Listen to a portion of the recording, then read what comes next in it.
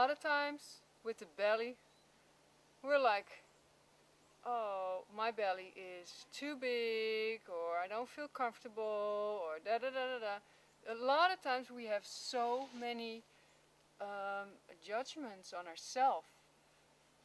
And why? Because the magazines and the television and other people say like, oh yeah, you know, you should be really thin or really slim, and then you're perfect.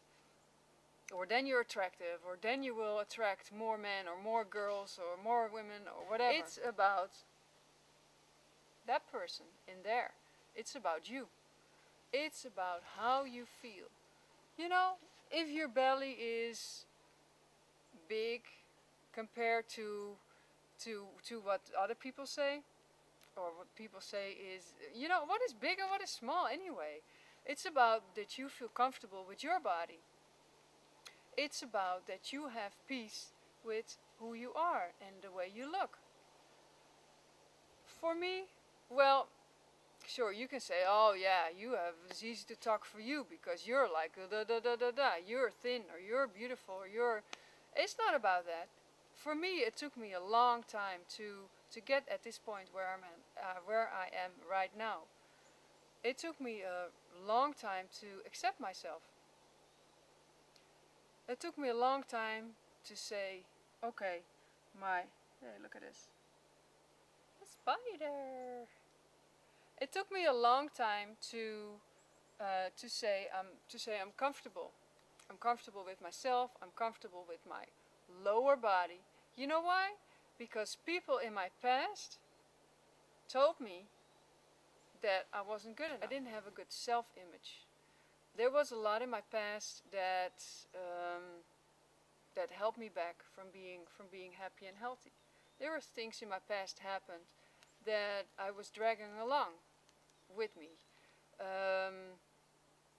So I'm actually telling you this because a lot of times we're holding on to things that people, negative things especially, that people told you, things that have happened in your past that are considered to be really bad.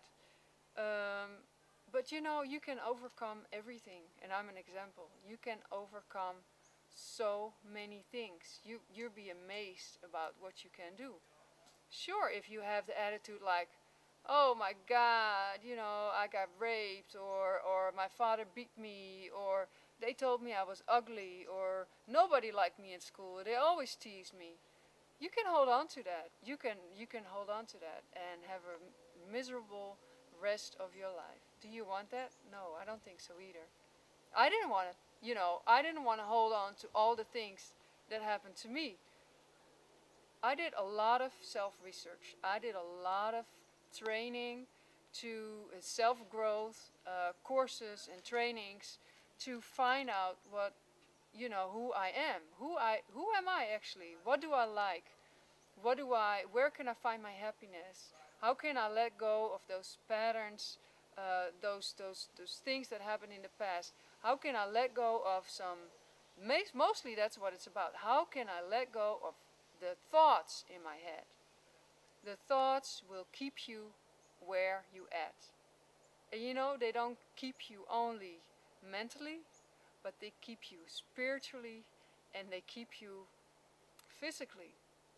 And this is becoming emotional for me because it's been, you know, it's been such a long road. It's been such a long struggle also to really to find myself. And I'm so, the emotional part for me is also that I'm so grateful that I'm at this point right now that I can really say I love myself, I like myself, I'm okay with myself, I like the way I look, I'm okay, I'm proud of who I am, and especially grateful. I'm so grateful that God has blessed me with so many talents, and that I a lot of times took for granted. A lot of times, like, you know, I can do this well, I can do that well, I can paint, I can dance, I can you know, I can teach, I can do so many things, and I just took it for granted. So my message to you is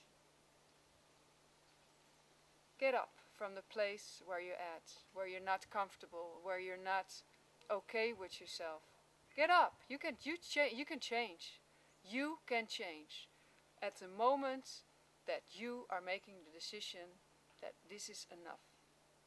This is enough of suffering.